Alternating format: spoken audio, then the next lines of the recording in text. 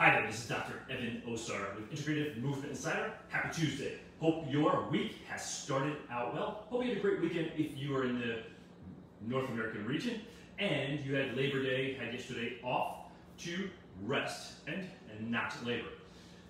Today, got two, maybe three things for you. Number one, this Saturday, we're starting our brand new series. Jill and I do a series called Two Anatomy Geeks. And this is a really fun thing that we do, and really fun thing that our Two Anatomy Geeks community really enjoy, is learning anatomy, and much more importantly, how to apply this information, the application of this anatomy knowledge. Because it's great to know anatomy. Anatomy really helps give you that foundation.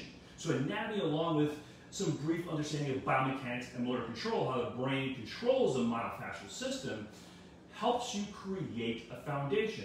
So that way, when you hear people speak, including myself, you have a basis versus just saying, oh, I either agree with that or don't agree with it based upon how I feel.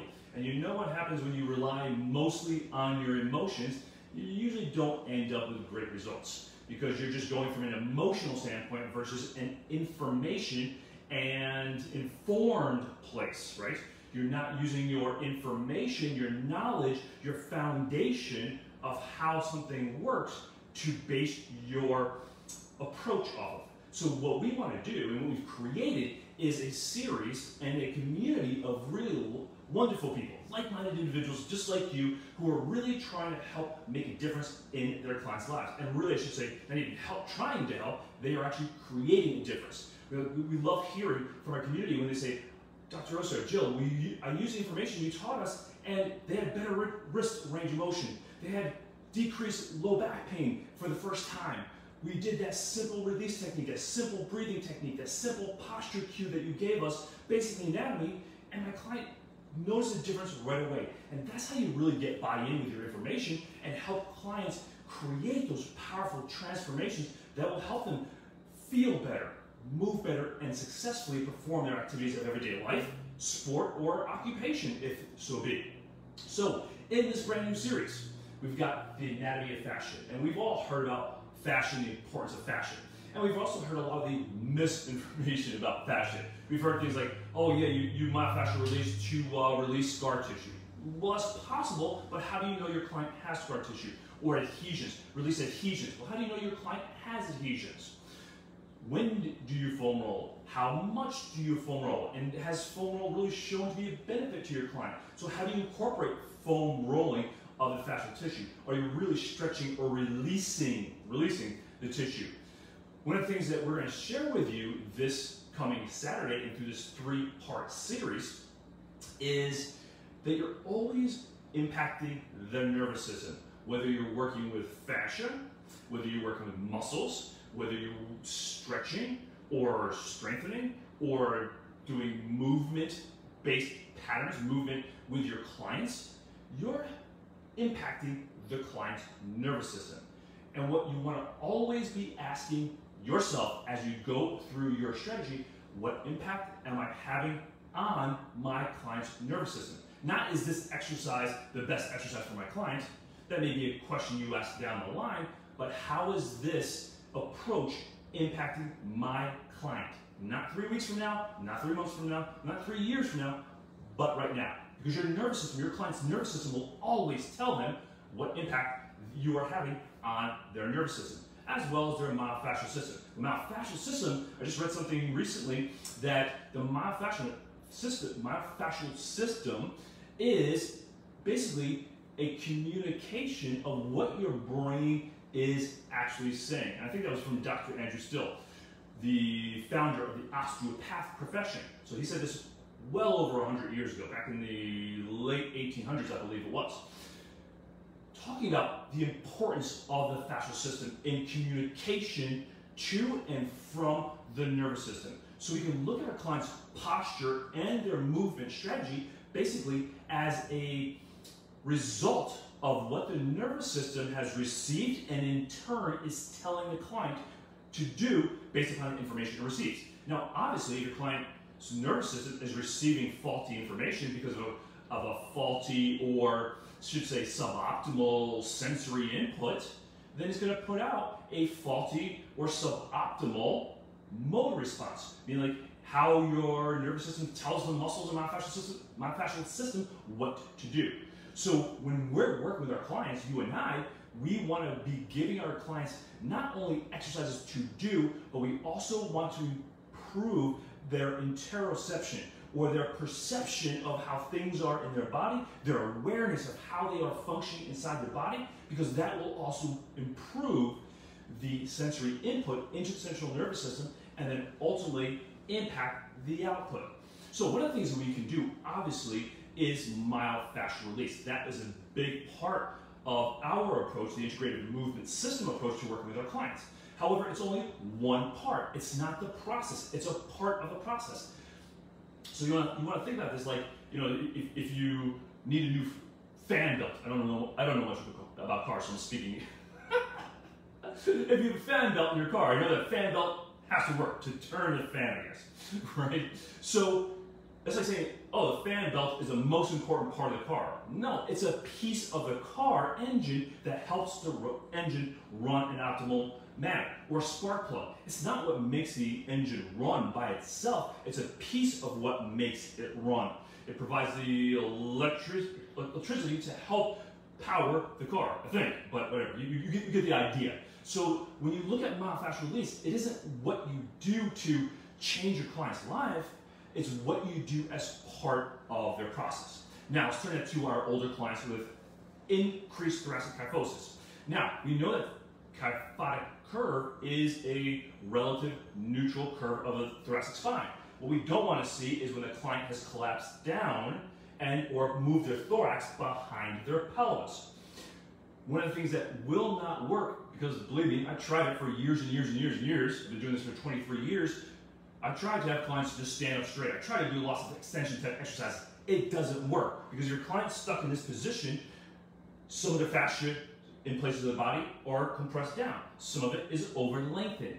You're not going to just simply say, oh, stand up straight and have a client all of a sudden be able to elongate out of that posture.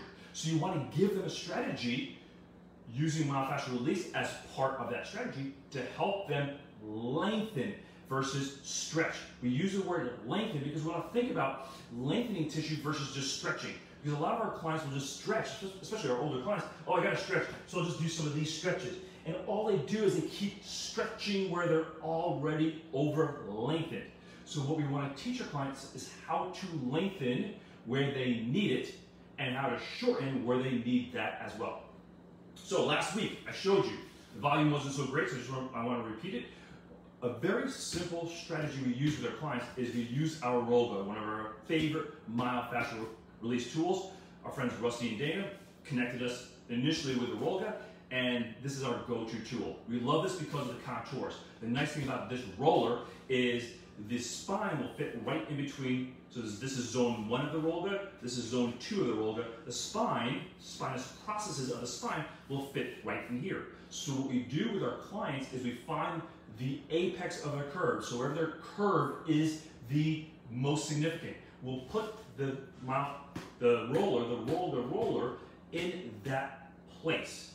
And then we'll have a client focus on lengthening.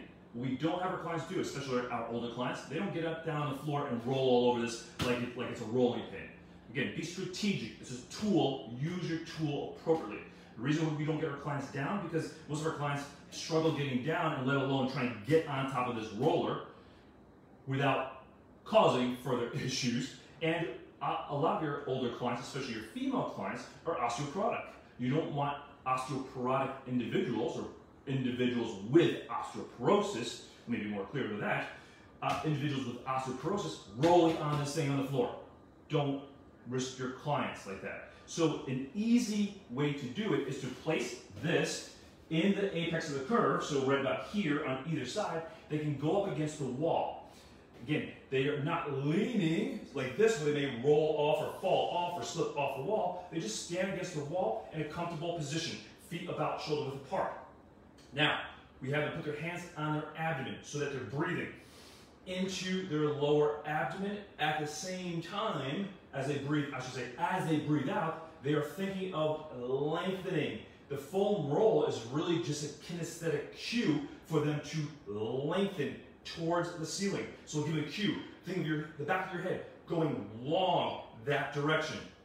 So breathe in, expand. So you're expanding laterally and inferiorly. It's not just belly breathing, it's lateral expansion, so side to side. It's also inferior breathing. We need them breathing down, closer down to the pelvic floor.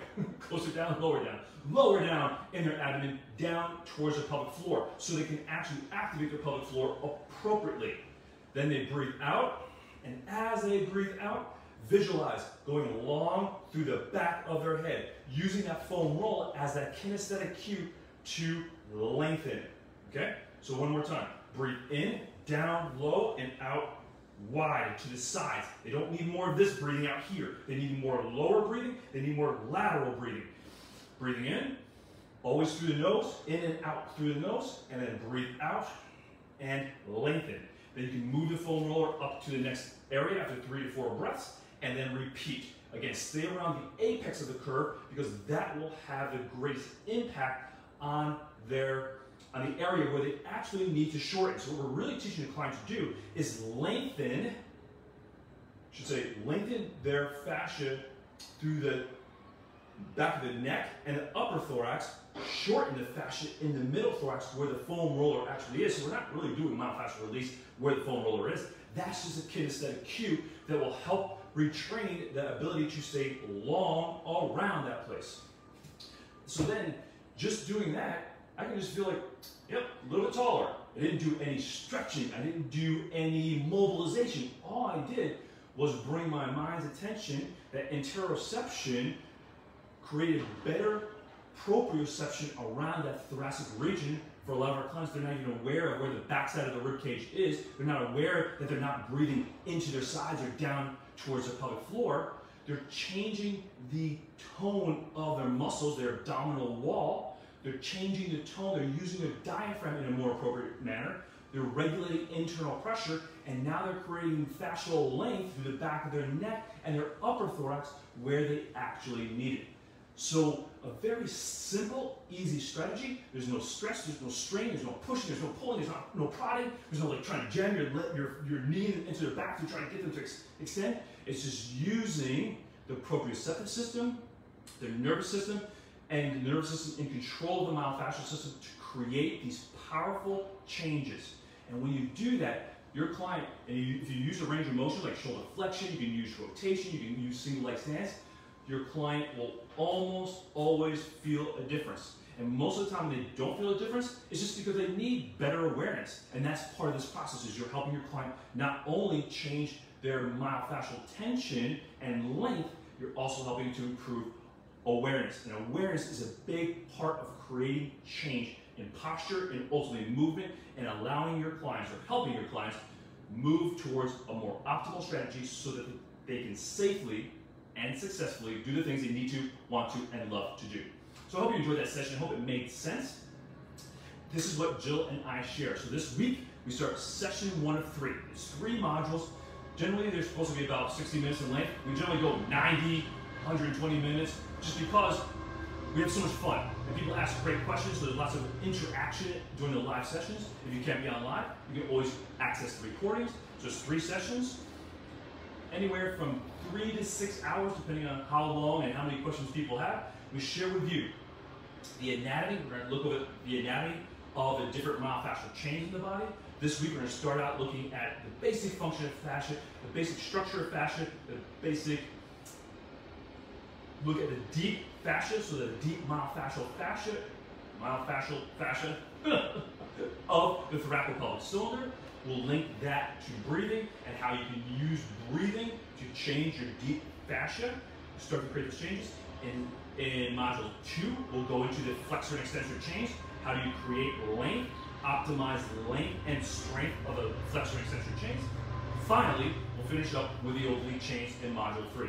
How do you train effectively and safely to teach your clients how to use their rotation chains, the anterior and posterior oblique chains, so that they can walk better, so they have better balance, so they can do the things that they need to and want to, like golfing or tennis or those rotational type activities.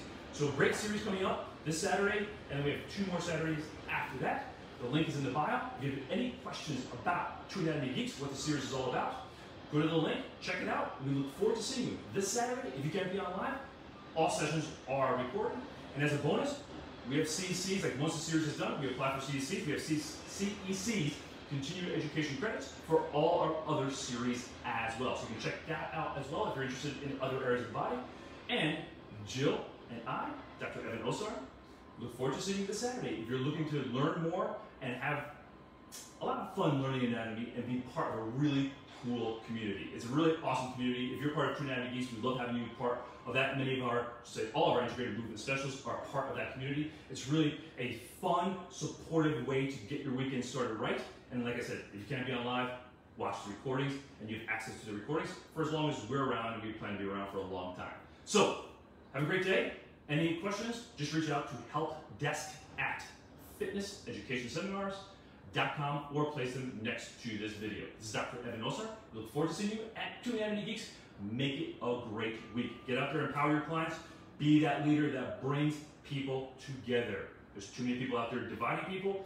Be that leader that your clients need and your potential clients are seeking for, to help give them a safe environment to learn, be empowered, and really discover the beauty and power of healthy living. Because we know that boosts the immune system, we know it boosts mood, and we know it's a big part of nutrition, mindset, sleep, relationships, to overall health. So keep doing what you're doing, and if we can help you in any way, please reach out, let us know. Make it a great day.